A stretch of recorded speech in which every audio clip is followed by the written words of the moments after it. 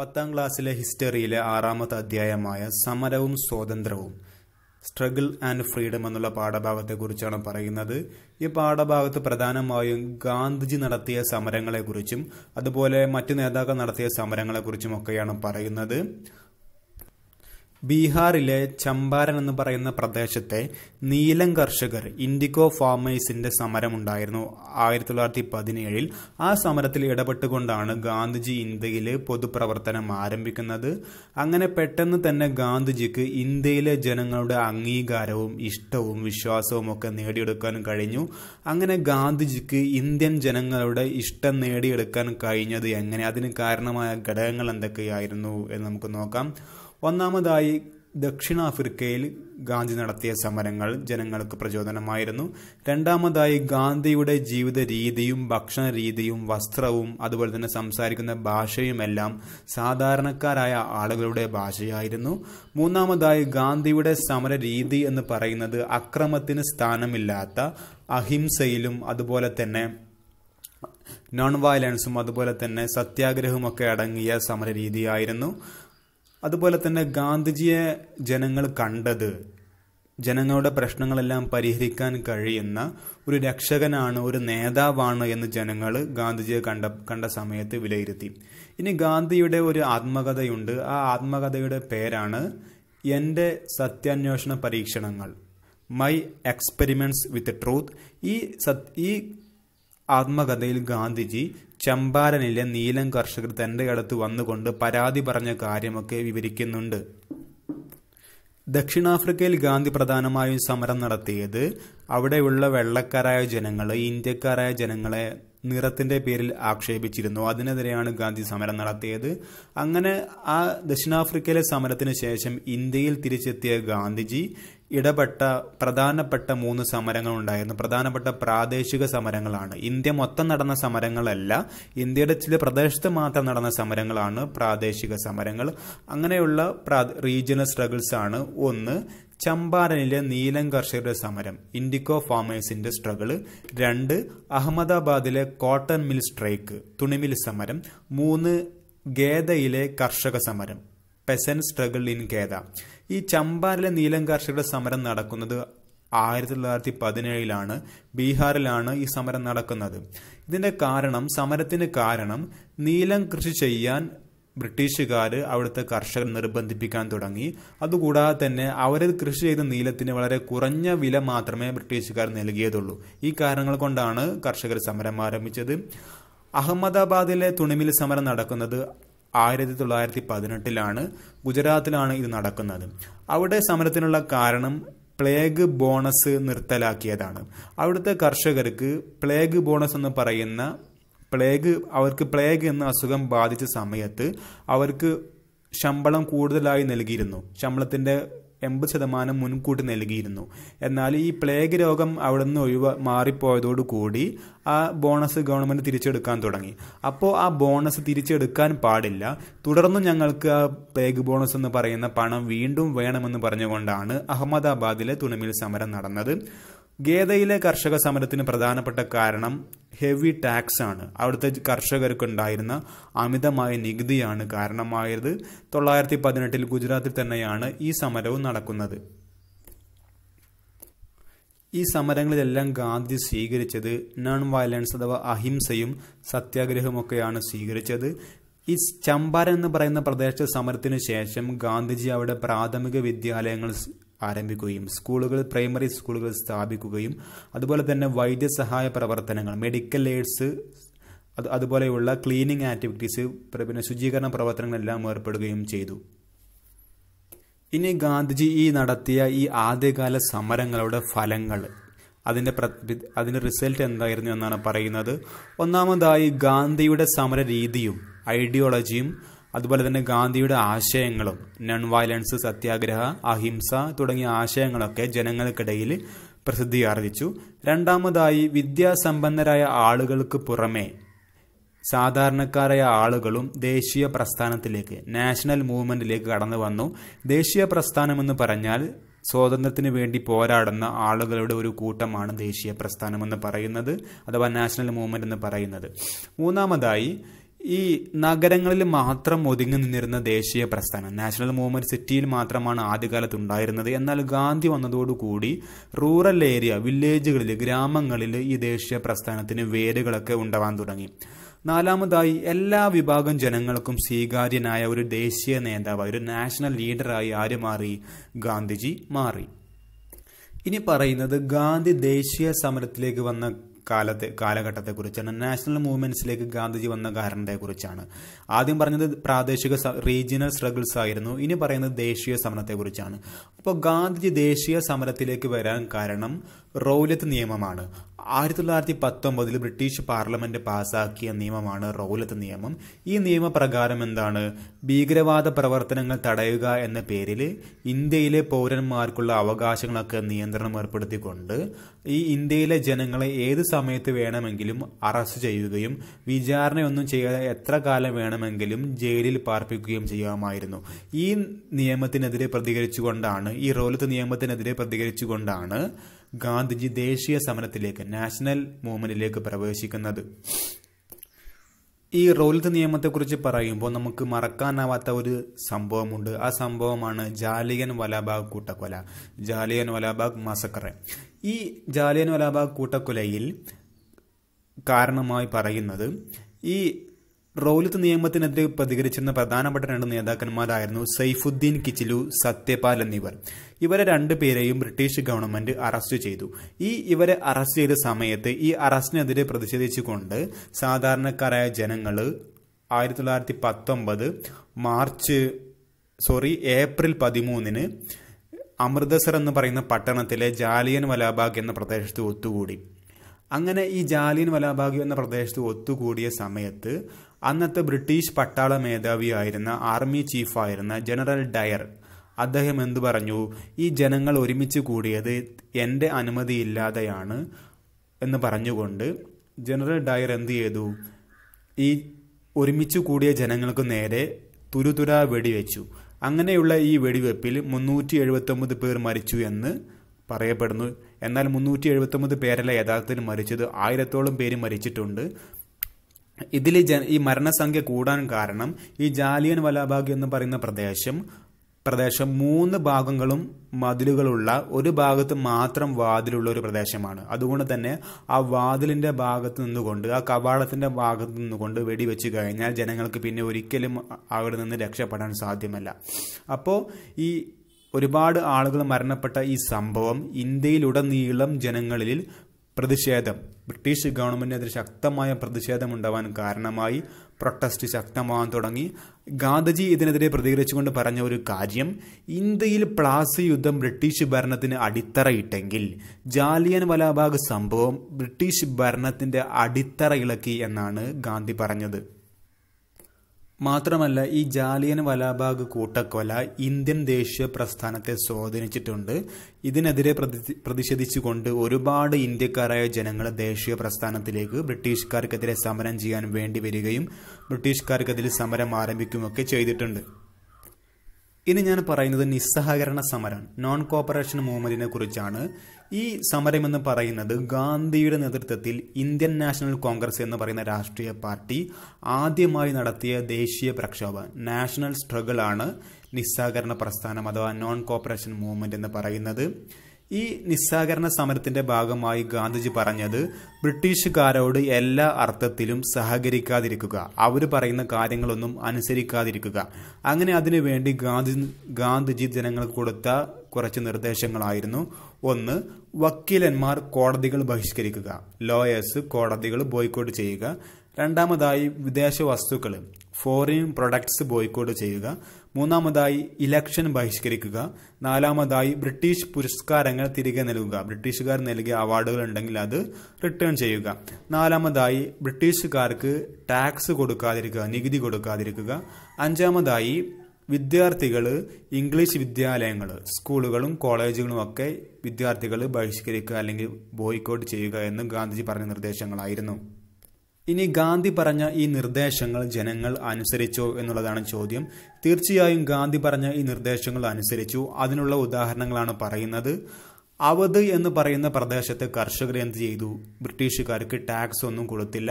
അതുപോലെ തന്നെ വടക്കൻ ആന്ധ്രയിലെ, നോർത്തേൺ ആന്ധ്രയിലെ ട്രൈബൽ ഗ്രൂപ്പാണ് ഗിരി വിഭാഗക്കാർ. ഈ ഗിരിവർഗക്കാർ കാട്ടിലേക്ക് പ്രവേശിക്കുകയും കാട്ടിൽ നിന്ന് ഉൽപ്പന്നങ്ങൾ ശേഖരിക്കുകയും ചെയ്തു. ആ കാട്ടിലേക്ക് പ്രവേശിക്കരുത് എന്ന് പറഞ്ഞുകൊണ്ട് ബ്രിട്ടീഷുകാർ ഒരു ഫോറസ്റ്റ് ലോ ഉണ്ടാക്കിയിരുന്നു. ഈ ലോ ഒക്കെ ലംഘിച്ചുകൊണ്ടാണ് ഗിരിവർഗക്കാർ കാട്ടിലേക്ക് പ്രവേശിച്ച് ഉൽപ്പന്നങ്ങൾ ശേഖരിച്ചത്. മുളയും തേനും അതുപോലെയുള്ള ഉൽപ്പന്നങ്ങളൊക്കെയാവും ഈ ഗോത്രവിഭാഗം ജനങ്ങൾ ശേഖരിക്കുക. മൂന്നാമതായി, ഉത്തർപ്രദേശിലെ ഫാമേഴ്സ് എന്ത് ചെയ്തില്ല? ബ്രിട്ടീഷ് ഉദ്യോഗസ്ഥന്മാരുടെ ലഗേജുകളൊന്നും ചുമടുകളൊന്നും തലച്ചുമടായി എടുത്തില്ല. അതുപോലെ തന്നെ തൊഴിലാളികൾ, വർക്കേഴ്സ് എല്ലാം പണിമുടക്കുകയുണ്ടായി. അവരൊന്നും ബ്രിട്ടീഷുകാർ വിളിക്കുന്ന പണിക്കൊന്നും പോയില്ല.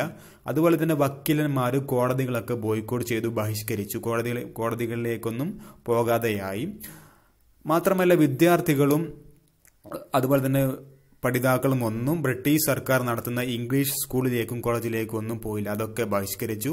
അതുകൂടാതെ ജനങ്ങൾ, സ്ത്രീകളും ജനങ്ങളും എല്ലാം ചേർന്ന് ബ്രിട്ടീഷ് പ്രൊഡക്ട്സ് ഒക്കെ ശേഖരിച്ചുകൊണ്ട് ഒരു സ്ട്രീറ്റിൽ, തെരുവുകളിൽ കൊണ്ടുവന്നിട്ട് കൂട്ടത്തോടെ കത്തിക്കുകയും ഒക്കെ ചെയ്യുകയുണ്ടായി. ഇങ്ങനെയൊക്കെയാണ് അവർ ബ്രിട്ടീഷ് ഗവൺമെന്റിനോടുള്ള പ്രതിഷേധം അറിയിച്ചത്. ഈ നോൺ കോർപ്പറേഷൻ മൂവ്മെന്റിന്റെ ഭാഗമായി, നിസ്സഹകരണ സമരത്തിന്റെ ഭാഗമായി ഗാന്ധിജി എല്ലാം ഉപേക്ഷിക്കാൻ മാത്രമല്ല പറഞ്ഞത്, ചില കാര്യങ്ങളൊക്കെ ചെയ്യാനും ഗാന്ധി പറഞ്ഞു. അങ്ങനെ നടത്തിയ നിർമ്മാണ പ്രവർത്തനങ്ങളാണ് കൺസ്ട്രക്റ്റീവ് പ്രോഗ്രാംസ് ആണ് പറയുന്നത്. ഒന്നാമതായി, തദ്ദേശീയമായ ഉൽപ്പന്നങ്ങൾ നിർമ്മിക്കാൻ ഗാന്ധി പറഞ്ഞു. ഇൻഡിജിനിയസ് പ്രൊഡക്ട്സ് ഉൽപ്പാദിപ്പിക്കാൻ ഗാന്ധിജി പറഞ്ഞു. അതുകൂടാതെ ചർക്ക ഉപയോഗിച്ചുകൊണ്ട് തുണിത്തരങ്ങൾ നിർമ്മിക്കാനും ഖാദി വസ്ത്രങ്ങൾ ഉപയോഗിക്കാനും അത് നിർമ്മിക്കാനും ഗാന്ധിജി പറഞ്ഞു. അതുകൂടാതെ ഹിന്ദി ഭാഷ പ്രചരിപ്പിക്കാനും ഗാന്ധിജി ജനങ്ങളോട് ആഹ്വാനം ചെയ്തു. നാലാമതായി, ഐത്തോച്ചാടന പ്രവർത്തനങ്ങൾ, അൺടച്ചബിലിറ്റി, സമൂഹത്തിലുണ്ടായിരുന്ന ഈ ഉയർന്നവർ താഴ്ന്നവർ എന്നുള്ള വ്യത്യാസത്തിനെതിരെയൊക്കെ പോരാടാൻ വേണ്ടി ഗാന്ധി പറഞ്ഞു. അതുകൂടാതെ ബ്രിട്ടീഷ് സ്കൂളുകൾക്കും കോളേജുകൾക്കും പകരമായി ഇന്ത്യക്കാരുടെ തന്നെ കോളേജുകളും സ്കൂളുകളും സ്ഥാപിക്കാൻ ഗാന്ധി ജനങ്ങളോട് പറഞ്ഞു. അതിന്റെ ഭാഗമായി സ്ഥാപിച്ചതാണ് കാശി വിദ്യാപീഠം, അതുപോലെ തന്നെ ഗുജറാത്ത് വിദ്യാപീഠം, ജാമിയ മില്ലിയ തുടങ്ങിയ കോളേജുകളെല്ലാം ഈ ബ്രിട്ടീഷുകാർക്കെതിരെ ഇന്ത്യക്കാർ രൂപീകരിച്ച വിദ്യാഭ്യാസ കേന്ദ്രങ്ങളാണ്. അതുകൊണ്ട് തന്നെ ഈ ഇംഗ്ലീഷ് വിദ്യാലയങ്ങൾ ബഹിഷ്കരിച്ച വിദ്യാർത്ഥികളെല്ലാം തന്നെ ഈ ദേശീയ വിദ്യാലയങ്ങളിലേക്ക്, നാഷണൽ എഡ്യൂക്കേഷൻ ഇൻസ്റ്റിറ്റ്യൂഷനിലേക്ക് വരികയും അതിന്റെ പ്രവർത്തനങ്ങളിൽ പങ്കാളികളാവുകയും ചെയ്തു. അപ്പോൾ ഇതാണ് നിസ്സഹകരണ സമരത്തിന്റെ ഭാഗമായി നടത്തിയ നിർമ്മാണ പ്രവർത്തനങ്ങൾ, കൺസ്ട്രക്റ്റീവ് പ്രോഗ്രാംസ്. തദ്ദേശീയമായ ഇന്ത്യക്കാരുടെ തന്നെ ഉൽപ്പന്നങ്ങൾ നിർമ്മിക്കുകയും അതുപോലെ തന്നെ ചർക്ക ഉപയോഗിക്കുകയും ഇങ്ങനെയുള്ള കാര്യങ്ങളൊക്കെയാണ് ഇതിന്റെ ഭാഗമായി നടന്നത്. ഇനി പറയുന്നത് ഖിലാഫത്ത് പ്രസ്ഥാനത്തെക്കുറിച്ചാണ്, ഖിലാഫത്ത് മൂവ്മെന്റിനെ കുറിച്ചാണ്. ഈ ഖിലാഫത്ത് മൂവ്മെന്റ് എന്ന് പറയുന്നത് ലോകമെമ്പാടുമുള്ള ഒരു മൂവ്മെന്റ് ആയിരുന്നു. ഇത് മുസ്ലിങ്ങളുടെ നേതാവായിരുന്ന ഖലീഫ എന്ന് പറയുന്ന ഒരു പദവിയുണ്ട്. ആ ഖലീഫ പദവിയുടെ അധികാരങ്ങൾ ബ്രിട്ടീഷ് ഗവൺമെന്റ് ഇല്ലാതാക്കാൻ ശ്രമിച്ചപ്പോൾ അതിനെതിരെയാണ് ഖിലാഫത്ത് മൂവ്മെന്റ് ആരംഭിക്കുന്നത്. അങ്ങനെ ഇന്ത്യയിലും ഖിലാഫത്ത് മൂവ്മെന്റ് ആരംഭിച്ചു. ഇന്ത്യയിൽ നിസ്സഹകരണ സമരം നടക്കുന്ന അതേ കാലഘട്ടത്തിൽ തന്നെയാണ് ഖിലാഫത്ത് മൂവ്മെന്റും സ്ഥാപിക്കുന്നത്. ഇന്ത്യയിലെ ഈ ഖിലാഫത്ത് മൂവ്മെന്റിന്റെ നേതാക്കന്മാരായിരുന്നു മൗലാന മുഹമ്മദ് അലി, അതുപോലെ തന്നെ മൗലാന ഷൗക്കത്ത് അലി. ഇവർ അലി സഹോദരങ്ങൾ അഥവാ അലി ബ്രദേഴ്സ് എന്നാണ് അറിയപ്പെടുന്നത്. അങ്ങനെ ഈ ഖിലാഫത്ത് പ്രസ്ഥാനം ഇന്ത്യൻ ദേശീയ പ്രസ്ഥാനത്തോട് ചേർന്നുകൊണ്ട്, ഇന്ത്യൻ നാഷണൽ മൂവ്മെന്റിനോട് ചേർന്ന് സഹകരിച്ചുകൊണ്ടാണ് പ്രവർത്തിച്ചത്. അതുകൂടാതെ ഗാന്ധിയുടെ കൂടെയൊക്കെ ഈ ഖിലാഫത്ത് നേതാക്കൾ പ്രവർത്തിച്ചു. മാത്രമല്ല ഗാന്ധി ഈ ഖിലാഫത്ത് നേതാക്കളുടെ കൂടെ ഇന്ത്യയിലുടനീളം ട്രാവൽ ചെയ്ത് സഞ്ചരിച്ചു. ഇന്ത്യയിലുടനീളം ഖിലാഫത്ത് പ്രസ്ഥാനത്തിന്റെ ആളുകളുടെ കൂടെ സഞ്ചരിച്ചുകൊണ്ട് ഗാന്ധിജി തന്റെ ആശയങ്ങളൊക്കെ, നാഷണൽ മൂവ്മെന്റിന്റെ പുരോഗതിക്ക് വേണ്ടിയുള്ള ആശയങ്ങളൊക്കെ ഗാന്ധിജി പ്രസംഗിച്ചു നടന്നു. അപ്പോൾ ഈ ഖിലാഫത്ത് പ്രസ്ഥാനത്തിൽ ഗാന്ധി പങ്കെടുത്തതിന്റെ ഫലമായി എന്തൊക്കെ നടന്നു? ഇന്ത്യയുടെ എല്ലാ ഭാഗത്തും ബ്രിട്ടീഷ് വിരുദ്ധ വികാരം, ആന്റി ബ്രിട്ടീഷ് ഫീലിംഗ് എല്ലാ ഭാഗത്തും സ്പ്രെഡ് ചെയ്തു. ഇന്ത്യയുടെ എല്ലാ പ്രദേശങ്ങളിലും ബ്രിട്ടീഷ് വിരുദ്ധ വികാരം എത്തി. മാത്രമല്ല ഈ മുസ്ലിം സഹോദരങ്ങളാണ് അലി ബ്രദേഴ്സ് എന്ന് പറയുന്നത്. അവരുടെ കൂടെ ഹിന്ദുവായ ഗാന്ധിയാണ് സഞ്ചരിക്കുന്നത്. അപ്പോൾ ഇങ്ങനെ ഹിന്ദുവും മുസ്ലിങ്ങളും ഒരുമിച്ച് സഞ്ചരിക്കുന്ന സമയത്ത് എന്തുണ്ടായി? ജനങ്ങൾക്കിടയിൽ നമ്മളൊക്കെ ഒന്നാണ്, ഹിന്ദുക്കളും മുസ്ലിങ്ങളും എല്ലാം ഒന്നാണ് എന്നുള്ള ഒരു ഐക്യം, ഒരു സൗഹാർദ്ദമുണ്ടായി, ഹിന്ദു മുസ്ലിം യൂണിറ്റി ഉണ്ടായി. അപ്പോൾ ജനങ്ങൾക്കിടയിൽ ഒരു ഹിന്ദു മുസ്ലിം യൂണിറ്റി ഉണ്ടാക്കാനും ഈ ഖിലാഫത്ത് പ്രസ്ഥാനം ഗാന്ധിയും ചേർന്ന് പ്രവർത്തിച്ചതിലൂടെ സാധിച്ചു. അപ്പോൾ എന്തുകൊണ്ടാണ് ഗാന്ധി ഈ ഖിലാഫത്ത് പ്രസ്ഥാനത്തെ പിന്തുണച്ചു എന്ന് ചോദിച്ചു കഴിഞ്ഞാൽ അതിനുള്ള ഉത്തരം, ആ ഖിലാഫത്ത് പ്രസ്ഥാനത്തെ പിന്തുണക്കുന്നത് വഴി ഈ ബ്രിട്ടീഷുകാർക്കെതിരെയുള്ള കാര്യങ്ങളൊക്കെ ഇന്ത്യ എമ്പാടും പ്രചരിപ്പിക്കാൻ സാധിക്കും. അതുകൂടാതെ തന്നെ ജനങ്ങൾക്കിടയിൽ ഹിന്ദുക്കളും മുസ്ലിങ്ങളും തമ്മിലുള്ള സ്നേഹം വളർത്താനും ഇത് സാധിക്കും എന്നതുകൊണ്ടാണ് ഗാന്ധി ഖിലാഫത്ത് പ്രസ്ഥാനത്തിൽ സജീവമായി പങ്കെടുത്തത്. ഇനി പറയുന്നത് ഗാന്ധി ഈ നിസ്സഹകരണ പ്രസ്ഥാനം നിർത്തിവെക്കാനുള്ള ഒരു കാരണമുണ്ട്, അതിനെക്കുറിച്ചാണ്. നിസ്സഹകരണ പ്രസ്ഥാനം നിർത്തിവെക്കാൻ കാരണമായ സംഭവം എന്ന് പറയുന്നത് ചോരി ചൗര ഇൻസിഡന്റ് ആണ്. ചോരി ചൗര സംഭവമാണ്. 1922 ഈ സംഭവം നടക്കുന്നത്. ഉത്തർപ്രദേശിലെ ഒരു ഗ്രാമത്തിന്റെ പേരാണ് ചോരി ചൗര. ഈ ഗ്രാമത്തിലെ ജനങ്ങൾക്കു നേരെ പോലീസ് വെടിവെച്ചു.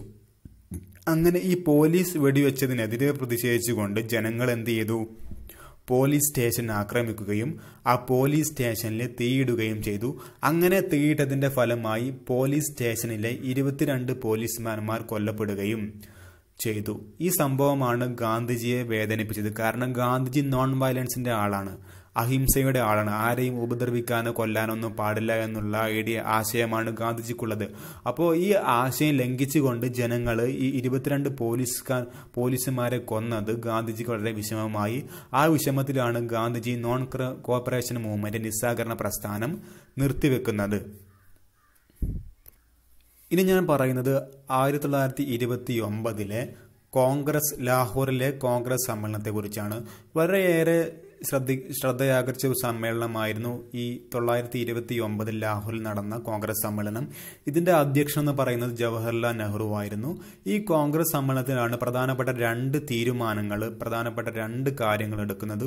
ഒന്നാമത്തെ കാര്യമായിരുന്നു ഇന്ത്യൻ സ്വാതന്ത്ര്യ സമരത്തിന്റെ, ഇന്ത്യൻ ഫ്രീഡം സ്ട്രഗിളിന്റെ ലക്ഷ്യമെന്ന് പറയുന്നത് പൂർണ്ണ സ്വരാജാണ്, കംപ്ലീറ്റ് ഫ്രീഡം അഥവാ പൂർണ്ണ സ്വരാജാണ് എന്ന് പ്രഖ്യാപിച്ചു. രണ്ടാമതായി ഗാന്ധിയുടെ നേതൃത്വത്തിൽ സിവിൽ നിയമലംഘന പ്രസ്ഥാനം, അതായത് സിവിൽ ഡിസോബീഡിയൻസ് മൂവ്മെന്റ് തുടങ്ങാൻ വേണ്ടി തീരുമാനിക്കുകയും ചെയ്തു. ഈ 2 കാര്യങ്ങളും ഈ ലാഹോറിലെ കോൺഗ്രസ് സമ്മേളനത്തിലാണ് തീരുമാനിക്കുന്നത്. ഈ സിവിൽ നിയമന ലംഘനം എന്ന് പറഞ്ഞാൽ ബ്രിട്ടീഷുകാർ നടപ്പിലാക്കിയ നിയമങ്ങളെല്ലാം ലംഘിക്കുക എന്നതാണ്, ആ നിയമത്തിനെതിരെ പ്രവർത്തിക്കുക എന്നതാണ് ഇതുകൊണ്ട് ഉദ്ദേശിക്കുന്നത്. അങ്ങനെ ഈ സിവിൽ നിയമലംഘന പ്രസ്ഥാനത്തിന്റെ, സിവിൽ ഡിസോബീഡിയൻസ് മൂവ്മെന്റ്സിന്റെ ഭാഗമായി ബ്രിട്ടീഷ് ഗവൺമെന്റിനോട് ഗാന്ധിജി ഒരുപാട് കാര്യങ്ങൾ ആവശ്യപ്പെട്ടു. ആ കാര്യങ്ങളാണ് പറയുന്നത്. ഒന്നാമതായി ഉപ്പിന്റെ ടാക്സ് എടുത്തു കളയണം എന്ന് പറഞ്ഞു.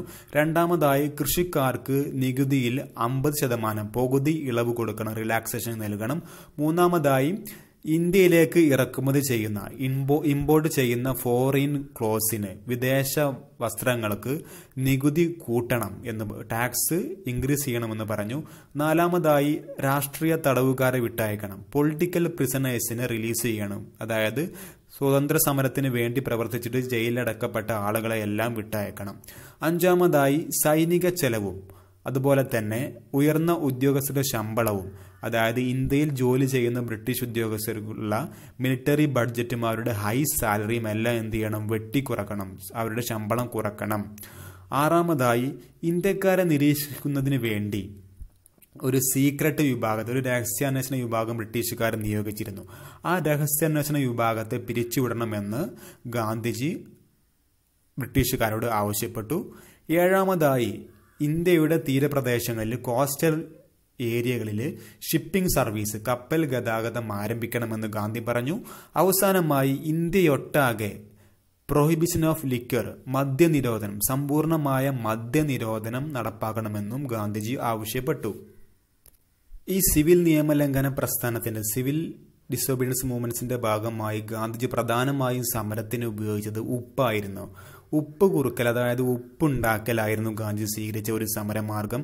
എന്തുകൊണ്ടാണ് ഗാന്ധിജി ഉപ്പ് സ്വയം നിർമ്മിക്കാനും ജനങ്ങളോട് ഉപ്പ് കടൽ ജലത്തിൽ നിന്ന് ഉപ്പുണ്ടാക്കാനും ഒക്കെ ആവശ്യപ്പെട്ടത് എന്ന് ചോദിച്ചു കഴിഞ്ഞാൽ അതിനുള്ള ഉത്തരങ്ങളാണ് പറയുന്നത്. ഒന്നാമതായി ഉപ്പ് സമരായുധമായി സ്വീകരിക്കാൻ ഗാന്ധിജി എന്തൊക്കെ കാരണങ്ങൾ കൊണ്ടാണ് ഗാന്ധിജി ഉപ്പൊരു സമരത്തിനുള്ള ആയുധമായി സ്വീകരിച്ചത്? അതിനുള്ള ആൻസറാണ് പറയുന്നത്. ഒന്ന്, ബ്രിട്ടീഷ് സർക്കാരിന്റെ നികുതി ടാക്സിന്റെ ഭൂരിഭാഗവും 2/5 ഉപ്പിൽ നിന്ന് കളക്ട് ചെയ്യുന്ന ടാക്സ് ആണ്. രണ്ടാമതായി, ഈ ഉപ്പ് നികുതി എന്ന് പറയുന്നത് ദരിദ്രർക്ക് വളരെ പ്രയാസകരമായിരുന്നു. മൂന്നാമതായി, തദ്ദേശീയരായ ചെറുകിട ഉൽപാദകർക്ക് മേൽ ഉപ്പുണ്ടാകുന്നതിന് നിരോധനം ഏർപ്പെടുത്തി. ബ്രിട്ടീഷ് ഗവൺമെന്റ് ആ നാട്ടിൽ താമസിക്കുന്ന ആളുകളോട് ഉപ്പുണ്ടാകരുത് എന്ന് പറയുകയുണ്ടായി. നാലാമതായി, ഉപ്പിന്റെ വില ബ്രിട്ടീഷ് ഗവൺമെന്റ് 3 മടങ്ങ് വർദ്ധിപ്പിച്ചു. അഞ്ചാമതായി, ഈ ഉപ്പ് എന്ന് പറയുന്നത് എല്ലാ ആളുകൾക്കും ആവശ്യമുള്ള ഒരു കാര്യമാണ്. ഭക്ഷണത്തിന് എന്തായാലും ഉപ്പില്ലാതെ ഒരാൾക്കും ജീവിക്കാൻ സാധ്യമല്ല. അതുകൊണ്ട് തന്നെ സാധാരണക്കാരെ ഉണർത്താൻ കഴിയുന്ന, സാധാരണക്കാരെ സമരത്തിലേക്ക് പങ്കെടുപ്പിക്കാൻ കഴിയുന്ന ഒരു മുദ്രാവാക്യമായിരുന്നു ഉപ്പ് നികുതി എടുത്തു കളയുക എന്നുള്ളത്. അപ്പോൾ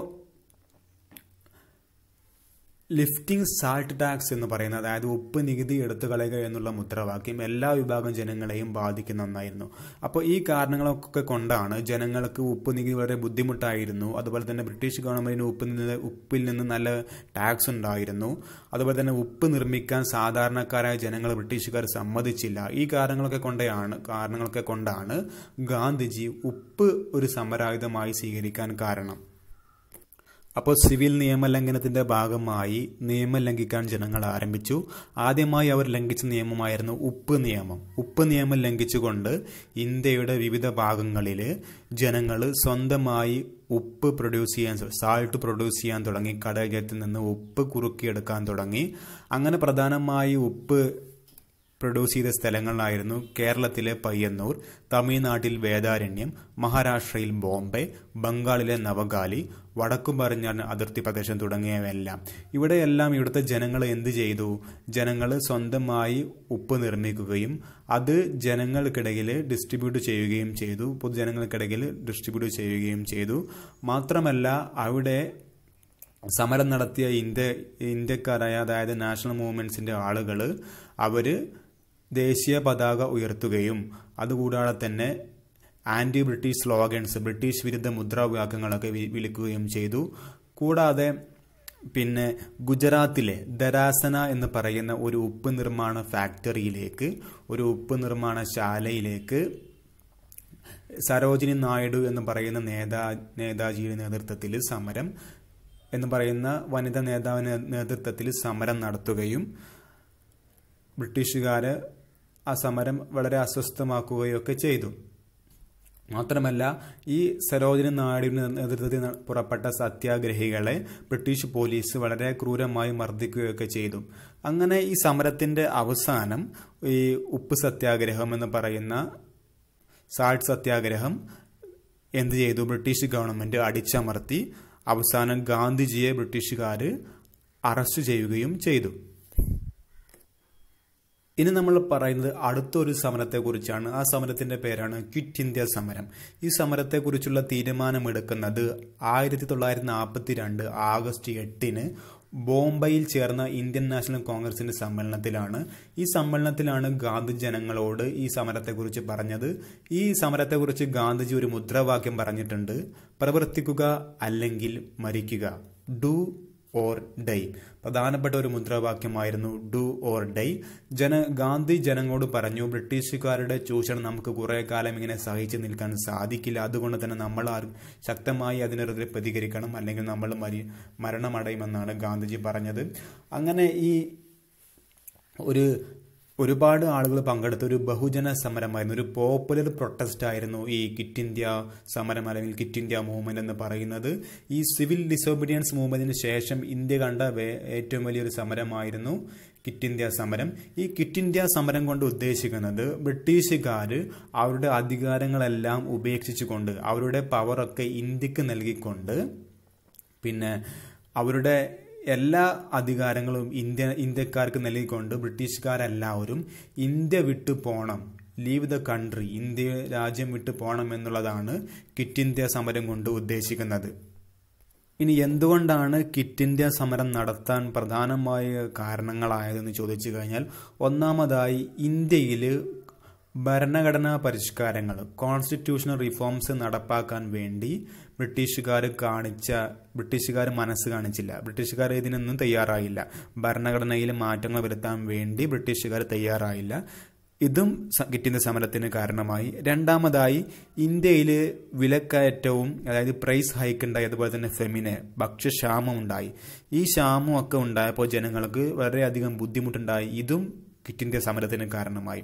മൂന്നാമതായി രണ്ടാം ലോക യുദ്ധത്തിൽ ബ്രിട്ടൻ പരാജയപ്പെടുമെന്ന തോന്നൽ, അതായത് സെക്കൻഡ് വേൾഡ് വാറിൽ ബ്രിട്ടീഷുകാരെ ഡിഫീറ്റഡ് ആയി കഴിഞ്ഞാൽ, കാരണം ബ്രിട്ടന്റെ എല്ലാ ശക്തിയും നഷ്ടപ്പെട്ട് കഴിഞ്ഞാൽ ആ ബ്രിട്ടൻ എന്ത് ചെയ്യും, ഇന്ത്യയിൽ നിന്ന് പരമാവധി സമ്പത്ത് കൊള്ളയടിക്കാൻ ശ്രമിക്കുക. അപ്പോൾ അത്തരം തോന്നലുകളൊക്കെ ഉള്ളത് കൊണ്ടാണ് ഗാന്ധി ക്വിറ്റ് ഇന്ത്യ സമരത്തിന് ആഹ്വാനം ചെയ്തത്.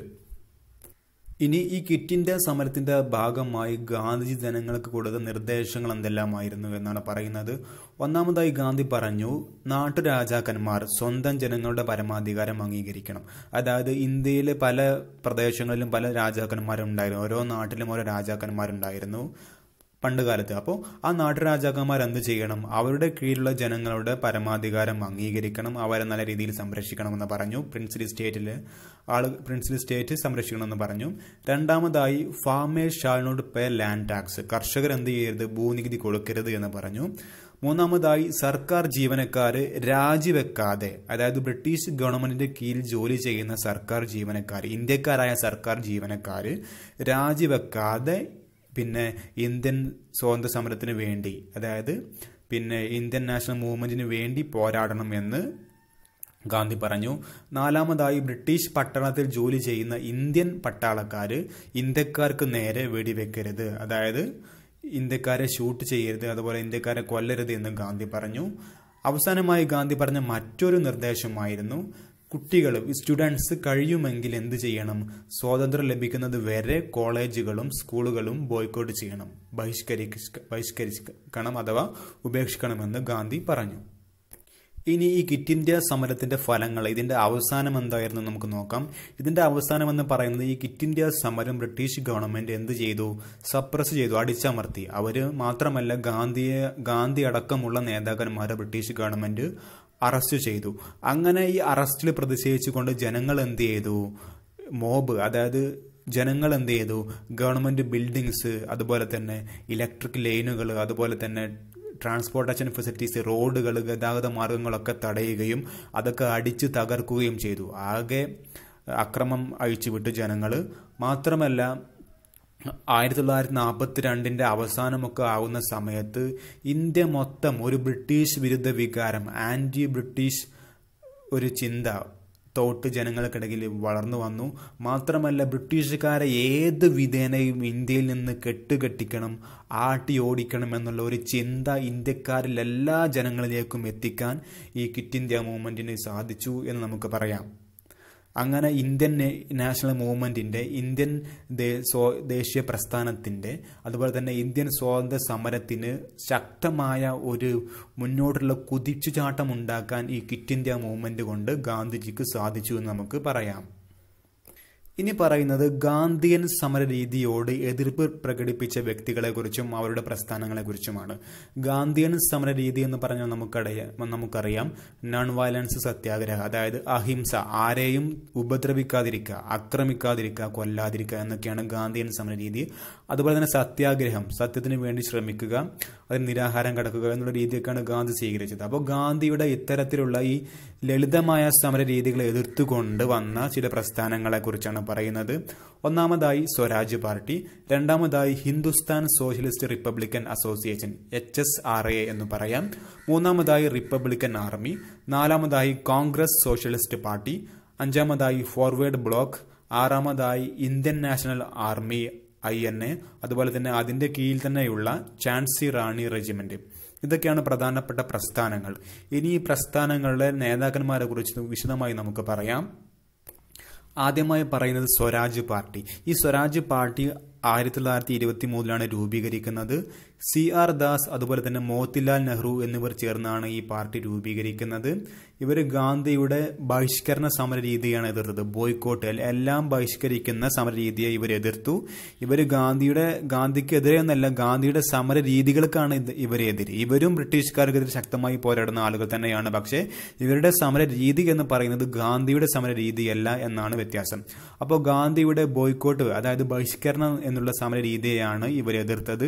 ഇവർ പറഞ്ഞ പ്രധാനപ്പെട്ട കാര്യം നിയമനിർമ്മാണ സഭകൾ, അതായത് ബ്രിട്ടീഷുകാർ നിയമനിർമ്മാണ സഭ, അവരുടെ ലെജിസ്ലേറ്റീവ് അസംബ്ലികൾ നമ്മൾ ബഹിഷ്കരിക്കുകയല്ല വേണ്ടത്, മറിച്ച് ആ നിയമനിർമ്മാണ സഭകളിലേക്ക് നമ്മൾ കയറി ചെല്ലുകയും അവിടെ നിന്നുകൊണ്ട് അവിടുത്തെ അധികാരം ഏറ്റെടുത്തുകൊണ്ട് ബ്രിട്ടീഷുകാർക്കെതിരിൽ സംസാരിക്കുകയും ഇന്ത്യക്ക് വേണ്ടി സംസാരിക്കുകയും വേണമെന്നാണ് ഈ CR ദാസും മോത്തിലാൽ നെഹ്റുവും സ്വരാജ് പാർട്ടി രൂപീകരിച്ചുകൊണ്ട് പറഞ്ഞത്.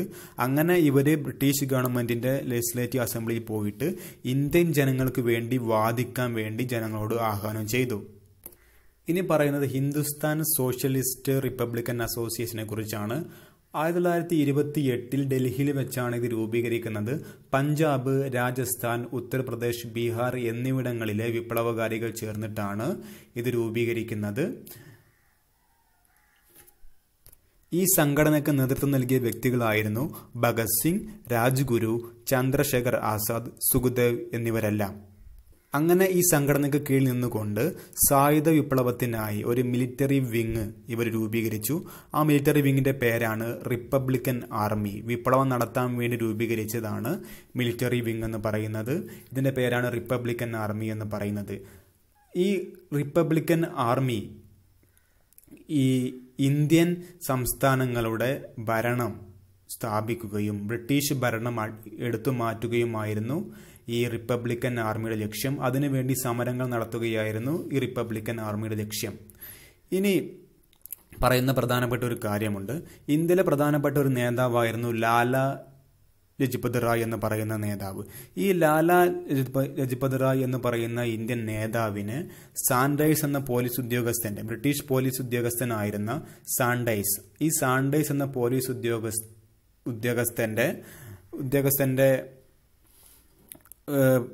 പിന്നെ ലാലാ ലജ്പത് റായിയുടെ മരണത്തിന് കാരണമായ ഒരു പോലീസ് ഉദ്യോഗസ്ഥനായിരുന്നു സാൻഡേഴ്സൺ. അപ്പോൾ ഈ സാൻഡേഴ്സ് എന്ന പോലീസ് ഉദ്യോഗസ്ഥനെ ഇവരെന്ത് ചെയ്തു? പിന്നെ ഭഗത് സിംഗ്, രാജ്ഗുരു, സുഖദേവ് എന്നിവരെല്ലാം ചേർന്നുകൊണ്ട് ലാഹോറിൽ വെച്ച് വെടിവെച്ചു കൊന്നു.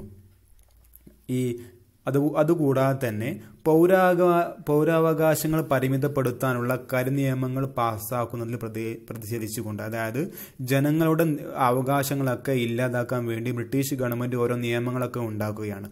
അപ്പോൾ ഈ നിയമങ്ങൾക്കെതിരെ പ്രതിഷേധിച്ചുകൊണ്ട് ഭഗത് സിംഗും ബതുകേശ്വർ ദത്ത് എന്ന് പറയുന്ന നേതാവും ചേർന്നുകൊണ്ട് സെൻട്രൽ ലെജിസ്ലേറ്റീവ് അസംബ്ലി, അതായത് ബ്രിട്ടീഷുകാരുടെ സെൻട്രൽ ലെജിസ്ലേറ്റീവ് അസംബ്ലിയിൽ പോയിട്ട് ബോംബ് എറിയുകയും ചെയ്തു. മാത്രമല്ല ഈ ബോംബ് എറിഞ്ഞതിന് ശേഷം അവിടെ ബ്രിട്ടീഷ് പട്ടാളക്കാർ അറസ്റ്റ് ചെയ്യുകയും ചെയ്തു. മാത്രമല്ല ഇതൊക്കെ ചെയ്തത് കൊണ്ട്, ഭഗത് സിംഗും രാജ്ഗുരും സുഖദേവും എല്ലാം ഇത് ചെയ്തത് കൊണ്ട് ബ്രിട്ടീഷ് ഗവൺമെന്റ് എന്ത് ചെയ്തു? 1931 മാർച്ച് 23 ഭഗത് സിംഗിനെയും സുഖദേവിനെയും രാജ്ഗുരുവിനെയും എന്ത് ചെയ്തു? തൂക്കിക്കൊല്ലാൻ വിധിക്കുകയും തൂക്കിലേറ്റുകയും ചെയ്തു. അന്ന് തൂക്കിലേറ്റുകയും ചെയ്തു.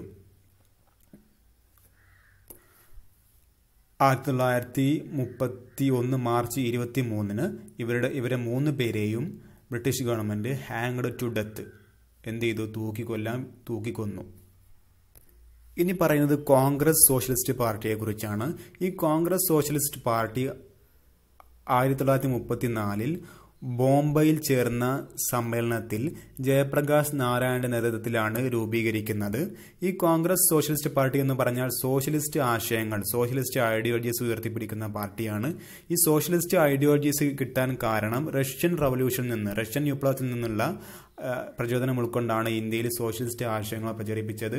അങ്ങനെ ഈ കോൺഗ്രസിനകത്തെ ഒരു വിഭാഗം നേതാക്കളായ ജവഹർലാൽ നെഹ്റുവും സുഭാഷ് ചന്ദ്രബോസും ജയപ്രകാശ് നാരായണനും അതുപോലെ തന്നെ അരുണ അസവലിയും ഒക്കെ ചേർന്നിട്ടാണ് ഈ കോൺഗ്രസിനകത്ത് ഒരു സോഷ്യലിസ്റ്റ് പാർട്ടി എന്നുള്ള ആശയം മുന്നോട്ട് വെച്ചത്. അതിന്റെ ഭാഗമായിട്ടാണ് 1934 ജയപ്രകാശ് നാരായണ നേതൃത്വത്തിൽ പാർട്ടി രൂപം കൊള്ളുന്നത്. അപ്പോൾ ഈ Congress socialist party quit India സമരത്തിന്റെ കാലഘട്ടത്തിൽ 1942 കാലഘട്ടങ്ങളിലെല്ലാം വളരെ ശക്തമായിരുന്നു. ഗാന്ധി അടക്കമുള്ള നേതാക്കന്മാരെ, കോൺഗ്രസിന്റെ എല്ലാ നേതാക്കന്മാരെയും ബ്രിട്ടീഷ് ഗവൺമെന്റ് അറസ്റ്റ് ചെയ്ത സമയത്ത് ഒളിവിൽ നിന്നുകൊണ്ട് സമരത്തിന്, ക്വിറ്റ് ഇന്ത്യ സമരത്തിന് ശക്തമായ പിന്തുണ കൊടുത്തത് ആരായിരുന്നു? ഈ അരുണ അസഫ് അലിയുടെ ഒക്കെ നേതൃത്വത്തിലുള്ള, ജയപ്രകാശ് നാരായണന്റെ ഒക്കെ നേതൃത്വത്തിലുള്ള ഈ കോൺഗ്രസ് സോഷ്യലിസ്റ്റ് പാർട്ടിയാണ് ക്വിറ്റ് ഇന്ത്യ സമരത്തിന് ഒളിവിൽ നിന്നുകൊണ്ട് ശക്തമായ പ്രോത്സാഹനം കൊടുത്തത്. ഇനി സുഭാഷ് ചന്ദ്രബോസിനെ കുറിച്ചാണ് പറയുന്നത്. ഗാന്ധിയൻ സമരരീതികളോട്, ഗാന്ധിയുടെ സമരരീതികളായ നോൺ വയലൻസ്, സത്യാഗ്രഹ, അഹിംസ ഇവയോടൊക്കെ ശക്തമായി എതിർത്തിരുന്ന ആളായിരുന്നു സുഭാഷ് ചന്ദ്രബോസ്. അങ്ങനെ ഇദ്ദേഹം കോൺഗ്രസ് പാർട്ടി വിട്ടുകൊണ്ട് ഫോർവേഡ് ബ്ലോക്ക് എന്നുള്ള പൊളിറ്റിക്കൽ പാർട്ടിക്ക്, രാഷ്ട്രീയ പാർട്ടിക്ക് രൂപം നൽകി. അതുകൂടാതെ തന്നെ റാഷ് ബിഹാരി ബോസ് എന്ന് പറയുന്ന നേതാവ് രൂപീകരിച്ച ഇന്ത്യൻ നാഷണൽ ആർമി INA നേതൃത്വം ഇദ്ദേഹം ഏറ്റെടുത്തു. മാത്രമല്ല സിംഗപ്പൂരിൽ വെച്ച് സ്വതന്ത്ര ഭാരതത്തിന് ഒരു താൽക്കാലിക ഗവൺമെന്റ്, ഇന്ത്യക്ക് ഒരു പ്രൊവിഷണൽ ഗവൺമെന്റ് ഈ സുഭാഷ് ചന്ദ്രബോസ് നേതൃത്വത്തിൽ രൂപീകരിച്ചു. മാത്രമല്ല ഈ പ്രൊവിഷണൽ ഗവൺമെന്റിന്റെ പ്രധാനപ്പെട്ട ലക്ഷ്യം എന്ന് പറയുന്നത്, താൽക്കാലിക ഗവൺമെന്റിന്റെ പ്രധാനപ്പെട്ട എയിം എന്ന് പറയുന്നത് ബ്രിട്ടീഷുകാരെ ഇന്ത്യയിൽ നിന്നും, aim of forcing the British to quit India, ഇന്ത്യയിൽ നിന്ന് തൂത്തെറിയാനുള്ള, ഇന്ത്യയിൽ നിന്ന് ഒഴിവാക്കാനുള്ള സമരം നടത്തുക എന്നതായിരുന്നു ഈ പ്രൊവിഷണൽ ഗവൺമെന്റിന്റെ ചുമതല, പ്രധാനപ്പെട്ട ചുമതല. ഇതുകൂടാതെ തന്നെ ഈ സുഭാഷ് ചന്ദ്രബോസ് ഇന്ത്യൻ നാഷണൽ ആർമിക്ക് ഒരു വനിതാ വിഭാഗം, ഒരു വിമൺ വിങ് രൂപീകരിച്ചു. ആ വിമൺ വിങ്ങിന്റെ നേതാവായി അതിന്റെ തലപ്പത്ത് ഝാൻസി റാണി റെജിമെന്റ് എന്നുള്ള പേര് കൊടുത്തു. ആ വനിതാ വിഭാഗത്തിന്റെ പേരായിരുന്നു ഝാൻസി റാണി റെജിമെന്റ്. ഈ ഝാൻസി റാണി റെജിമെന്റ് എന്ന് പറയുന്ന വിഭാഗത്തിന്റെ നേതാവ് ക്യാപ്റ്റൻ ലക്ഷ്മി ആയിരുന്നു. ഈ ക്യാപ്റ്റൻ ലക്ഷ്മി എന്ന് പറയുന്നത് മലയാളിയായ ഒരു സ്ത്രീ ആയിരുന്നു. അങ്ങനെ ഈ സുഭാഷ് ചന്ദ്രബോസ് എന്ത് ചെയ്തു? ഈ ഇന്ത്യൻ നാഷണൽ ആർമി INA എന്ന് പറയുന്ന ആർമിയെ ശക്തമായി കൊണ്ടുപോവുകയും ജപ്പാന്റെ സഹായത്തോടെ, with the support of the Japanese ആർമിയുടെ സഹായത്തോടു കൂടി ഈ ഇന്ത്യൻ നാഷണൽ ആർമി ഇന്ത്യയുടെ വടക്കു കിഴക്കൻ പ്രദേശങ്ങളിലേക്ക്, ഈസ്റ്റ് വെസ്റ്റ് ബോർഡറിലേക്ക് പ്രവേശിക്കുകയും അവിടെ ഇംഫാലിലെത്തിയ ശേഷം അവിടെ ഇന്ത്യയുടെ national flag, Indian flag hoist ചെയ്യുകയും, അതായത് ദേശീയ പതാക ഉയർത്തുകയും ചെയ്തു. ഇനി ഇന്ത്യയിൽ രൂപീകരിച്ച തൊഴിലാളി കർഷക പ്രസ്ഥാനങ്ങൾ, മൂവ്മെന്റ്സ് ഓഫ് വർക്കേഴ്സ് ആൻഡ് പെസൻസിനെ കുറിച്ചാണ് പറയുന്നത്. ഇന്ത്യയിൽ ഈ തൊഴിലാളി പ്രസ്ഥാനങ്ങളൊക്കെ ആരംഭിക്കാൻ കാരണം റഷ്യൻ വിപ്ലവമാണ്. റഷ്യൻ വിപ്ലവത്തിന് ശേഷം സോഷ്യലിസ്റ്റ് ആശയം, അതായത് സോഷ്യലിസം എന്നുള്ള ആശയത്തിന് നല്ല പോപ്പുലാരിറ്റി ഉണ്ടായതിനു ശേഷമാണ് ഇന്ത്യയിൽ തൊഴിലാളി കർഷക പ്രസ്ഥാനങ്ങൾ ആരംഭിച്ചത്. അങ്ങനെ ഇന്ത്യയിൽ ആരംഭിച്ച തൊഴിലാളി പ്രസ്ഥാനങ്ങളായിരുന്നു അഹമ്മദാബാദ് ടെക്സ്റ്റൈൽ അസോസിയേഷൻ, അതുപോലെ മദ്രാസ് ലേബർ യൂണിയൻ, മൂന്നാമതായി ആൾ India trade union Congress AITUC. ഈ AITUC എന്ന് പറയുന്ന തൊഴിലാളി സംഘടന രൂപീകരിച്ചത് 1920-ലാണ്. ഇതിന്റെ രൂപീകരണത്തിന് വേണ്ടി മുൻകൈയെടുത്ത നേതാക്കന്മാരായിരുന്നു NM ജോഷി, അതുപോലെ തന്നെ ലാലാ ലജ്പത് റായ് എന്ന് പറയുന്നവർ. ഇനി അടുത്തത് പറയുന്നത് ഒരു കാർഷിക പ്രസ്ഥാനമാണ്, അഖിലേന്ത്യാ കിസാൻ കോൺഗ്രസ് അഥവാ അല്ലെങ്കിൽ അഖിലേന്ത്യാ കിസാൻ സഭ എന്ന് പറയാം. ഇത് NG രംഗയുടെ നേതൃത്വത്തിലാണ് ഇത് രൂപീകരിക്കുന്നത്. ലാഹോറിലാണ് ഇതിന്റെ രൂപീകരണം നടക്കുന്നത്. ഇതിന്റെ കീഴിലാണ് ഈ അഖിലേന്ത്യാ കിസാൻ സഭയുടെ ഒരു സമ്മേളനത്തിൽ വെച്ചാണ്, ബോംബെയിൽ നടത്തിയ സമ്മേളനത്തിൽ വെച്ചാണ് ഇവർ ഒരു കിസാൻ മാനിഫെസ്റ്റോ എന്ന് പറയുന്ന കുറച്ച് കാര്യങ്ങൾ എഴുതി തയ്യാറാക്കിയത്, കർഷകർക്ക് വേണ്ടി കിസാൻ മാനിഫെസ്റ്റോ തയ്യാറാക്കിയത്. ഇനി പറയുന്നത് AITUC, ആൾ ഇന്ത്യ ട്രേഡ് യൂണിയൻ കോൺഗ്രസിന്റെ ലക്ഷ്യങ്ങൾ എന്തൊക്കെയാണ്, അതിന്റെ ഒബ്ജക്റ്റീവ്സ് എന്തൊക്കെയാണെന്നാണ് പറയുന്നത്. ഒന്നാമതായി to organise and act as working class, അതായത് തൊഴിലാളി വർഗം എന്ന നിലയിൽ എല്ലാവരും ഒരുമിച്ച് കൂടുകയും പ്രവർത്തിക്കുകയും ചെയ്യണം. രണ്ടാമതായി ഇന്ത്യക്ക് പുറത്തുള്ള തൊഴിലാളി വർഗവുമായി സഹകരിക്കണം, ഒരുമിച്ച് നിന്ന് പ്രവർത്തിക്കണം. To facilitate Indian working class to cooperate with the working class outside India, ഇന്ത്യക്ക് പുറത്തുള്ള തൊഴിലാളികളുമായും സൗഹൃദം സ്ഥാപിക്കണം, ചേർന്ന് പ്രവർത്തിക്കണം. മൂന്നാമതായി ഇന്ത്യക്ക് സ്വാതന്ത്ര്യം നേടുന്നതിന് വേണ്ടിയുള്ള പോരാട്ടത്തിൽ, ഇന്ത്യൻ ഫ്രീഡം സ്ട്രഗിളിൽ എന്ത് ചെയ്യണം? ആക്റ്റീവായി പാർട്ടിസിപ്പേറ്റ് ചെയ്യണമെന്ന് പറഞ്ഞു.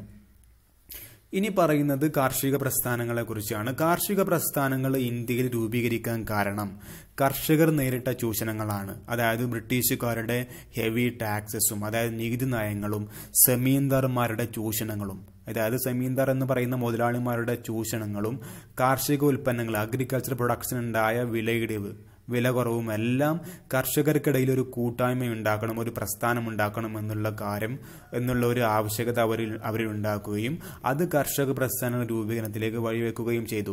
അതിനുശേഷമാണ് അഖിലേന്ത്യാ കിസാൻ കോൺഗ്രസ് അല്ലെങ്കിൽ അഖിലേന്ത്യാ കിസാൻ സഭ രൂപീകരിക്കുന്നത്. ആ ഒരു കിസാൻ സഭ രൂപീകരിച്ചുകൊണ്ട് അവരുടെ ബോംബെ സമ്മേളനത്തിൽ വെച്ച് ഒരു കിസാൻ മാനിഫെസ്റ്റോക്ക് രൂപം നൽകി. അവരുടേതായ കുറച്ച് കാര്യങ്ങൾ ഉൾക്കൊള്ളിച്ചുകൊണ്ടുള്ള ഒരു രേഖയാണ് കിസാൻ മാനിഫെസ്റ്റോ. ആ മാനിഫെസ്റ്റോയിൽ പറയുന്ന പ്രധാനപ്പെട്ട കാര്യങ്ങളാണ്, പ്രധാനപ്പെട്ട ആവശ്യങ്ങളാണ്: ഒന്ന്, ഭൂനികുതിയും പാട്ടവും 50% കുറക്കുക. Reduce land tax and lease charge 50% കുറക്കണം എന്ന് പറഞ്ഞു. അതായത് ഭൂമിക്കുള്ള നികുതിയും, ഏതെങ്കിലും കൃഷിഭൂമി പാട്ടത്തിന് എടുക്കുകയാണെങ്കിൽ, വാടകയ്ക്ക് എടുക്കുകയാണെങ്കിൽ അതിനുള്ള നികുതിയും കുറക്കണമെന്ന് പറഞ്ഞു. രണ്ടാമതായി, കടങ്ങളെല്ലാം മരയിപ്പിക്കണം. കർഷകരെടുത്ത കടങ്ങളെല്ലാം ഒഴിവാക്കണം, ഡെപ്റ്റ്സ് ഒക്കെ ഒഴിവാക്കണം എന്ന് പറഞ്ഞു. മൂന്നാമതായി, ഫ്യൂഡൽ നികുതികൾ റദ്ദാക്കണം. ഫ്യൂഡൽ ടാക്സസ് ഒക്കെ ക്യാൻസൽ ചെയ്യണം. അതായത് ഈ ജമീന്ദാർമാർക്ക് കൊടുത്തിരുന്ന നികുതികളാണ്, ഭൂപ്രഭുക്കന്മാർക്ക്, അതായത് ലാൻഡ് ലോഡ്സിന് കൊടുത്തിരുന്ന നികുതികളാണ് ഫ്യൂഡൽ നികുതികൾ എന്ന് പറയുന്നത്. ഈ ഫ്യൂഡൽ നികുതികളൊക്കെ ഒഴിവാക്കണമെന്ന് ഈ കിസാൻ മാനിഫെസ്റ്റോ പറഞ്ഞു. അടുത്തതായി കിസാൻ മാനിഫെസ്റ്റോ പറഞ്ഞത് കർഷക തൊഴിലാളികൾക്ക്, അഗ്രികൾച്ചർ വർക്കേഴ്സിന് ഒരു മിനിമം വേജ്, ഒരു മിനിമം വേതനം കൊടുക്കണമെന്ന് പറഞ്ഞു. അവസാനമായി കിസാൻ മാനിഫെസ്റ്റോയിൽ ആവശ്യമായിരുന്നു ഈ കർഷകർ ഒരുപാട് യൂണിയനുകളൊക്കെ ഉണ്ടാക്കായിരുന്നു. കർഷക സംഘടനകൾ, കർഷകരുടെ സംഘടനകളും യൂണിയനുകളൊക്കെ ഉണ്ടാക്കിയിരുന്നു. ആ യൂണിയനുകൾ എന്ത് ചെയ്യണം? ഗവൺമെന്റ് അക്സെപ്റ്റ് ചെയ്യണം, റെക്കഗ്നൈസ് ചെയ്യണം. പ്രസന്റ് യൂണിയൻസിനെ ഗവൺമെന്റ് അംഗീകരിക്കണമെന്നും പറഞ്ഞു. അപ്പോൾ ഇത്തരത്തിൽ കർഷകരും അതുപോലെ തന്നെ തൊഴിലാളികളും എല്ലാം ഒത്തുചേർന്ന് ഇങ്ങനെ സംഘടനകളൊക്കെ, ഒരു മൂവ്മെന്റ്സ് ഒക്കെ ഫോം ചെയ്തത് എന്തായി? ഇന്ത്യൻ ദേശീയ പ്രസ്ഥാനത്തിന്, ഇന്ത്യൻ നാഷണൽ മൂവ്മെന്റിന് അല്ലെങ്കിൽ ഇന്ത്യൻ ഫ്രീഡം സ്ട്രഗിളിന്, സ്വാതന്ത്ര്യ സമരത്തിന് ശക്തമായ ഒരു ഉണർവുണ്ടാക്കി. അത് ഇന്ത്യൻ സ്വാതന്ത്ര്യ സമരത്തെ ശക്തിപ്പെടുത്തി.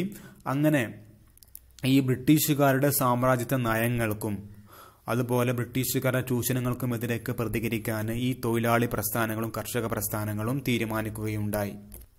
അങ്ങനെ ഈ ബ്രിട്ടീഷുകാരുടെ ഇമ്പീരിയലിസ്റ്റ് പോളിസി, അതായത് സാമ്രാജ്യത്വ നയം, എല്ലാവരെയും അടിമയാകുന്ന തരത്തിൽ, ഈ കർഷകരെയൊക്കെ ദ്രോഹിക്കുന്ന തരത്തിലുള്ള, അമിതമായ നികുതിയൊക്കെ മേടിക്കുന്ന തരത്തിലുള്ള ബ്രിട്ടീഷുകാരുടെ ഈ സാമ്പത്തിക നയത്തിനെതിരെ പ്രതികരിച്ചുകൊണ്ട്, അതുപോലെ തന്നെ ഇന്ത്യയിലെ ഫ്യൂഡൽ വ്യവസ്ഥയൊക്കെ, ഇന്ത്യയിലുണ്ടായിരുന്ന ഫ്യൂഡൽ സിസ്റ്റത്തിനൊക്കെ പ്രതികരിച്ചുകൊണ്ട് തൊഴിലാളികളും കർഷകരും കലാപങ്ങൾ ആരംഭിച്ചു. അവർ അജിറ്റേഷൻസും റിവോൾട്ട്സ് ഒക്കെ ആരംഭിച്ചു. അങ്ങനെ ഇന്ത്യയിൽ ആരംഭിച്ച പ്രധാനപ്പെട്ട കർഷക സമരങ്ങളാണ് താഴെ പറയുന്നത്. ഒന്ന്, തേബാഗ സമരം, ഇത് ബംഗാളിലാണ് നടന്നത്. രണ്ട്, തെലങ്കാന സ്ട്രഗിൾ, ഇത് നടക്കുന്നത് ആന്ധ്രാപ്രദേശിലാണ്. മൂന്നാമതായി നാവൽ മൂട്ടിനി, അതായത് നാവിക കലാപം, ഇത് നടക്കുന്നത് ബോംബെയിലാണ്. അപ്പോൾ ഇത്തരത്തിൽ കർഷകരൊക്കെ ബ്രിട്ടീഷ് ഗവൺമെന്റിനെതിരെ കലാപം നടത്തുകയും അത് ദേശീയ സമരത്തിന്, സ്വാതന്ത്ര്യ സമരത്തിന് ശക്തി പകരുകയും ചെയ്തു. ഇനി പറയുന്നത് ബ്രിട്ടീഷുകാർക്ക് ഇന്ത്യക്ക് സ്വാതന്ത്ര്യം നൽകുന്നതിന് വേണ്ടി അവരെ പ്രേരിപ്പിച്ച ഒരുപാട് ഘടകങ്ങളുണ്ട്. ഇന്ത്യക്ക് സ്വാതന്ത്ര്യം നൽകാൻ വേണ്ടി ബ്രിട്ടീഷ് ഗവൺമെന്റിനെ പ്രേരിപ്പിച്ച ഘടകങ്ങൾ, ഫാക്ടേഴ്സിനെ കുറിച്ചാണ് പറയുന്നത്. ഒന്നാമത്തെ കാരണം, സെക്കൻഡ് വേൾഡ് വാറിൽ ബ്രിട്ടീഷ് ലോകത്ത് സാമ്രാജ്യത്വം തകർന്നു. അതായത് ഇമ്പീരിയലിസം, ലോകത്തെമ്പാടും സാമ്രാജ്യത്വം രണ്ടാം ലോക മഹായുദ്ധത്തിന് ശേഷം തകർന്നു. രണ്ടാമതായി, ബ്രിട്ടന്റെ, ഈ രണ്ടാം ലോക മഹായുദ്ധത്തിൽ ബ്രിട്ടൻ തകർന്നു. അതുകൂടാതെ തന്നെ ബ്രിട്ടന്റെ സാമ്പത്തിക തകർച്ചയും, ഫൈനാൻഷ്യൽ ക്രൈസിസ് ഉണ്ടായി. അതുകൊണ്ട് തന്നെ ബ്രിട്ടന്റെ ഫൈനാൻഷ്യൽ ക്രൈസിസ് ഉണ്ടായ സമയത്ത് ബ്രിട്ടൻ എന്ത് ചെയ്തു? ബ്രിട്ടന്റെ കീഴിൽ കോളനികളൊക്കെ ഭരിക്കാൻ പ്രയാസമുണ്ടാവുകയും ചെയ്തു. മൂന്നാമത്തെ കാരണം, ഏഷ്യയിലും ആഫ്രിക്കയിലെയും സ്വാതന്ത്ര്യ സമരങ്ങൾ, അതായത് നാഷണൽ സ്ട്രഗിൾസ്, ഫ്രീഡം സ്ട്രഗിൾസ് ഒക്കെ ശക്തമാവാൻ തുടങ്ങി. അതും ബ്രിട്ടീഷുകാർക്ക് പ്രയാസകരമായി. നാലാമതായി, ലോകത്ത് വൻ ശക്തികളായ അമേരിക്കയും സോവിയറ്റ് യൂണിയനും, സോവിയറ്റ് യൂണിയനൊക്കെ അവരെടുത്തൊരു തീരുമാനം, അവരെടുത്തൊരു പോളിസി എന്ന് പറയുന്നത് ഈ കോളനി വാഴ്ചക്കെതിരെയായിരുന്നു, കോളനിവൽക്കരണത്തിനെതിരെയായിരുന്നു. അതായത് ബ്രിട്ടന് ഈ മറ്റു രാജ്യങ്ങളെ കോളനികളാക്കി വെക്കാൻ പാടില്ല എന്ന തരത്തിലുള്ള നിയമങ്ങളൊക്കെ അമേരിക്കയും സോവിയറ്റ് യൂണിയനും എടുക്കാൻ തുടങ്ങി. പ്രധാനപ്പെട്ട മറ്റൊരു കാരണം, ഇന്ത്യക്ക് സ്വാതന്ത്ര്യം കിട്ടാനുള്ള മറ്റൊരു കാരണമായിരുന്നു ഇന്ത്യയോട് സ്നേഹമുള്ള ഒരു വ്യക്തിയായിരുന്നു ക്ലെമന്റ് ആറ്റ്ലി എന്ന് പറയുന്ന വ്യക്തി. ഇദ്ദേഹത്തിന്റെ നേതൃത്വത്തിൽ ഒരു ഗവൺമെന്റ് ബ്രിട്ടനിൽ അധികാരത്തിൽ വന്നു. ഇദ്ദേഹത്തിന്റെ പാർട്ടിയാണ് ലേബർ പാർട്ടി എന്ന് പറയുന്നത്. ക്ലെമന്റ് ആറ്റ്ലിയുടെ പാർട്ടിയാണ് ലേബർ പാർട്ടി. അങ്ങനെ ഇദ്ദേഹത്തിന്റെ ലേബർ പാർട്ടി ബ്രിട്ടനിൽ അധികാരത്തിൽ വന്നപ്പോൾ ഇദ്ദേഹത്തിന് എന്താണ്, ഇന്ത്യയോട് വളരെ ബഹുമാനവും സ്നേഹമുള്ള വ്യക്തിയാണ്. അപ്പോൾ ഇദ്ദേഹം ഇന്ത്യക്ക് സ്വാതന്ത്ര്യം തരാൻ വേണ്ടി പരിശ്രമിച്ചിട്ടുണ്ട്. ഈ കാരണങ്ങളൊക്കെ കൊണ്ടാണ് ബ്രിട്ടന് ഇന്ത്യക്ക് സ്വാതന്ത്ര്യം നൽകാനുള്ള കാരണങ്ങൾ എന്ന് പറയുന്നത് ഈ കാരണങ്ങളൊക്കെയാണ്. ഇനി പറയുന്നത് സ്വാതന്ത്ര്യം ലഭിക്കാനായ സമയത്ത് ഇന്ത്യ നേരിട്ട ചില പ്രശ്നങ്ങളാണ്. ആ സമയത്ത് ഉണ്ടായിരുന്ന ഒരു നേതാവായിരുന്നു മുഹമ്മദ് അലി ജിന്ന എന്ന് പറയുന്ന വ്യക്തി. ഇദ്ദേഹം പറഞ്ഞു, പിന്നെ ഇദ്ദേഹത്തിന്റെ പാർട്ടിയായിരുന്നു സർവേന്ത്യ ലീഗ് എന്ന് പറയുന്ന പാർട്ടി. ഇദ്ദേഹം പറഞ്ഞു പാകിസ്ഥാൻ എന്നുള്ള ഒരു പ്രത്യേക രാജ്യം വേണമെന്ന് ഇദ്ദേഹം ആവശ്യപ്പെട്ടു. അങ്ങനെ ഇദ്ദേഹം ഇങ്ങനെ ആവശ്യപ്പെട്ടപ്പോൾ ഈ ആവശ്യത്തെക്കുറിച്ച് പഠിക്കാൻ വേണ്ടി പിന്നെ ഈ പാകിസ്ഥാൻ എന്നുള്ള ആവശ്യത്തെക്കുറിച്ച് പഠിക്കാൻ വേണ്ടി ബ്രിട്ടീഷ് ഗവൺമെന്റ് ബ്രിട്ടീഷുകാരനായ മൗണ്ട് ബാറ്റൻ പ്രഭുവിനെ ഏൽപ്പിക്കുകയും അങ്ങനെ അദ്ദേഹം ഈ പ്രശ്നങ്ങളെക്കുറിച്ചൊക്കെ പഠിക്കുകയും ചെയ്തു. അങ്ങനെ അദ്ദേഹം പഠിച്ച ശേഷം ഒരു പദ്ധതി തയ്യാറാക്കി. ആ പദ്ധതിയെ പറയുന്ന പേരാണ് മൗണ്ട് ബാറ്റൻ പ്ലാൻ അഥവാ മൗണ്ട് ബാറ്റൻ പദ്ധതി എന്നറിയപ്പെടുന്നത്.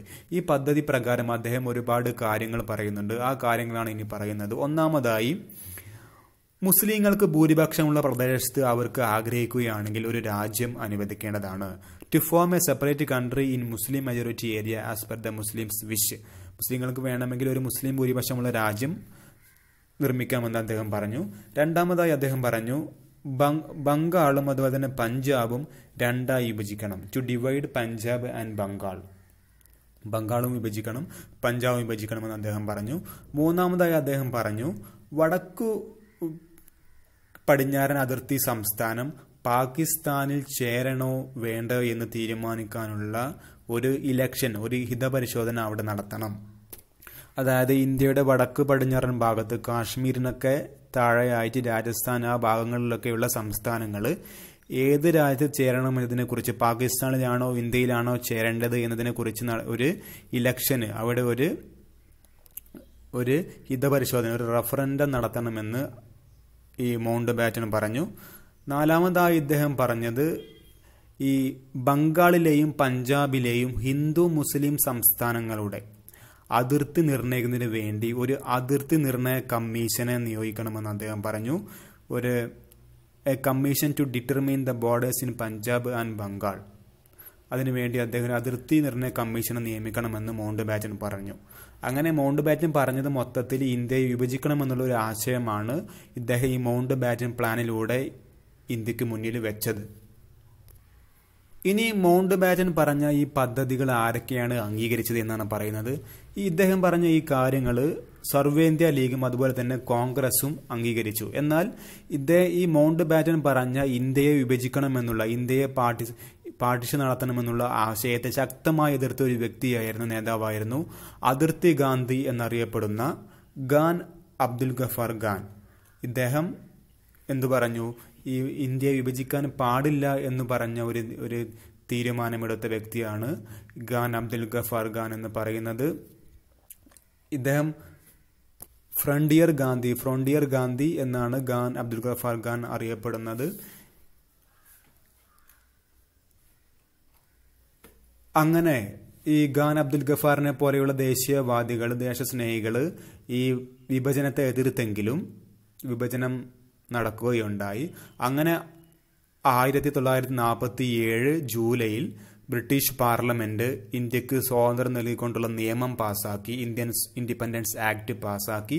ഇതിന്റെ ഭാഗമായി ഇന്ത്യ എന്നും പാകിസ്ഥാൻ എന്നും പേരുള്ള രണ്ട് സ്വതന്ത്ര രാജ്യങ്ങൾ നിലവിൽ വന്നു. മാത്രമല്ല ഇന്ത്യയുടെ ആദ്യത്തെ പ്രധാനമന്ത്രിയായി ജവഹർലാൽ നെഹ്റു അധികാരമേൽക്കുകയും ചെയ്തു.